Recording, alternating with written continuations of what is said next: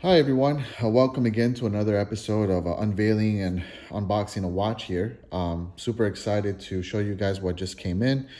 So as you can clearly tell, there's no reason to guess here. As you can tell by the name of the box, it's the Audemar Piguet. And so really great watch in general. This is going to be a Royal Oak Offshore.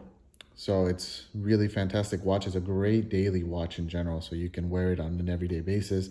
And it's very sturdy, very strong. So let's go ahead and start unpacking. So here we go. All right. I'll show you guys first where the booklets and all that the handbooks and all that information is usually, which is right here underneath.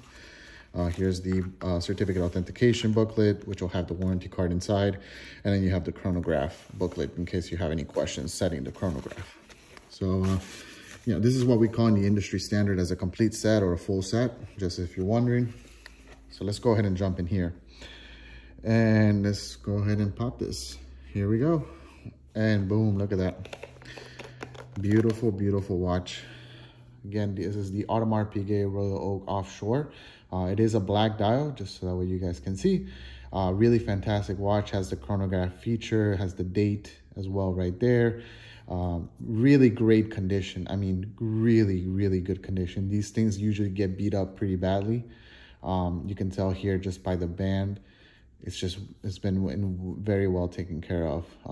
Little slide here, maybe could be polished out here in the bezel. But ultimately, I mean, just a great, fantastic watch for what it's worth. So really well taken care of.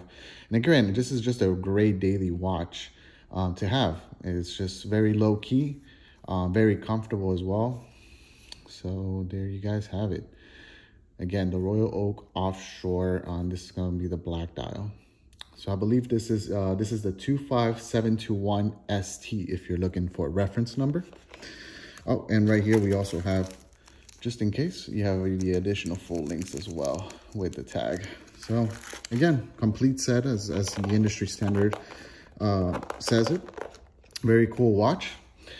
So there you guys have it, guys. Thank you so much again for joining in on another episode.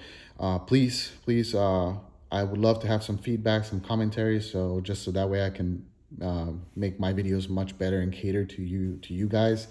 And please feel free to follow me at the Watch Trader Company on Instagram. I have plenty of photos there, not a lot of videos, but it's just a lot of photography there of all the watches that I've owned. And yeah, it's really a great place to see the journey that I'm kind of taking through all these watches. So anyways, thank you again so much for taking a look at the video and joining in.